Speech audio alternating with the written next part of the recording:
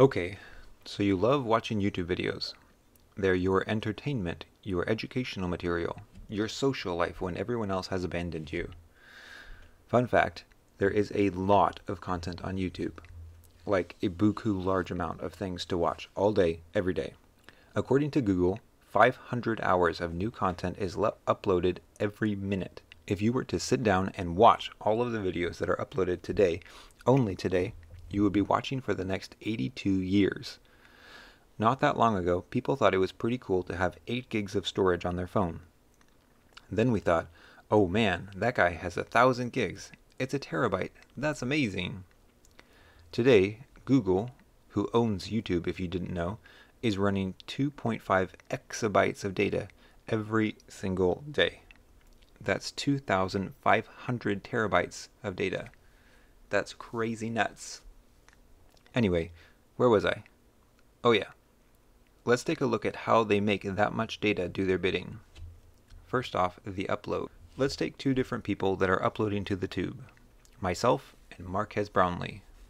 For me, I've got my 10-minute video of the Tay-Tay concert that I shot on my iPhone, which will take up about 1 gig of storage space. On the other hand, Marquez is shooting in 4K, or better with his fancy cameras, and this number can vary hugely, but let's just say that his 10-minute video shot on fancy cameras in 4K averages around 2 gigs a minute, which is way on the low side.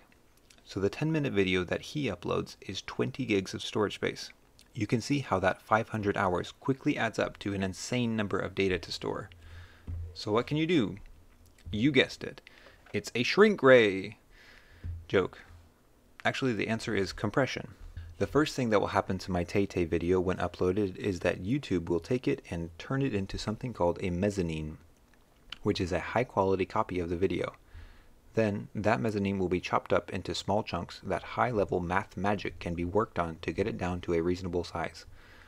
Each chunk is about 5 seconds long. Now comes the part of the process that I don't actually understand all that well, so just bear with me here. In order to compress Tay-Tay, the tube uses a codec, which stands for compression and decompression, or encoding and decoding depending on who you ask. This is necessary because whatever process you use to make the video smaller will then be used in reverse to make the video watchable again whenever my besties want to see the hell of a time I had at the Swiftie event. 90% of the process of compressing the video is done by computers, but as we all know, computers make mistakes and don't exactly know what things look good to the human eye. So YouTube has teams of people that look at videos that have been compressed and point out compression artifacts, like banding or blocking, to help train the process to be more pleasing to watch. Getting into the grit now. There are 2 main types of compression. Spatial, or intra-frame coding, which is compressing by going frame by frame and throwing away the bits that humans can't see, and temporal, or interframe redundancy coding, which is more complicated. So let's explain it. Interframe coding looks at the parts of the frames that are basically the same and repeats them. It breaks each frame into 8 by 8 pixel macro blocks and then repeats only the blocks that change. In order to narrow things down even further, block motion estimation is used. This is guessing where the blocks will go. Motion vectors for the blocks are created to make the most accurate guesses. However, this motion compensation isn't enough by itself. The way to get from one frame to the next is saving the motion difference between the actual and compensated frames. You must add the residual frame, which has been subtracted from the previous frame. Residual frames are highly compressible. There are 3 main types of frames here: P frames, I frames, and B frames. P frames, which have instructions attached to them, require half as much data as an I frame, which is essentially just a JPEG. There are also B frames, which are predictions that go between I frames and P frames. B frames use a quarter as much space as I and P frames. Sometimes videos can be corrupted or missing frames. That weird effect where it looks like someone spilled water on the film and now you can see through the top layer to the next is caused by a missing I frame, which was supposed to clear away the old image to make way for a new one. Now that we've covered video compression, let's play it back in order to actually watch the video. First, you search up Tay-Tay's latest video. Whatever internet provider is closest to you will have hard drives dedicated to storing the most popular videos. The provider closest to you is checked first.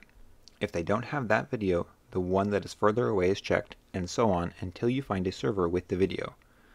It's like a giant tree, the root being YouTube storage and the branches out in the world being local servers. The video is broken up into pieces in a process YouTube likes to call sliced bread. As the video is played, the next piece of bread is laid down and adapted to play at the correct bitrate for the viewer. This allows for an adaptive bitrate, which changes every time a new slice of bread is laid down. The bitrate is the amount of data that is being used. Generally, low bitrate equals low quality or resolution, and high bitrate equals high quality resolution. The different video formats are a reflection of this. Congratulations! The video has played back and now it's over.